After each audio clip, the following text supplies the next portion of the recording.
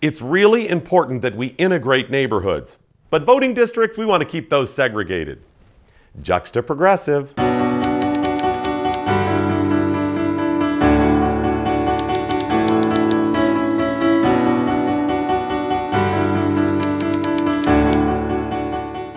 For decades, progressives tried to social engineer society through desegregation of communities, things like forced busing, while at the same time supporting laws that mandate minority-dominated communities for the purposes of voting power. Sections 2 and 5 of the Voting Rights Act of 1965 prohibit jurisdictions from drawing electoral districts that dilute the votes of protected minorities.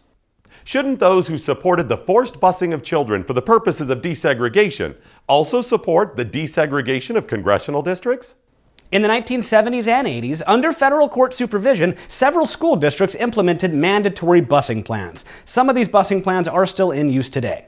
These people that praise diversity actively campaign to keep congressional districts black and white. Why is it so important to maintain diversity within a school, but we have to keep congressional districts segregated? I'm just saying, maybe it's time now we start forced busing of members of Congress. Okay, I see. Maybe like a Mike Lee to New York? Okay, that works. We could do like a Hank Johnson to Utah? Wonderful. Maybe ship Maxine Waters off to like Arkansas? Whoa, we live in Arkansas. That's not gonna... Yeah. Maybe like Alabama. Yeah, the Alabama.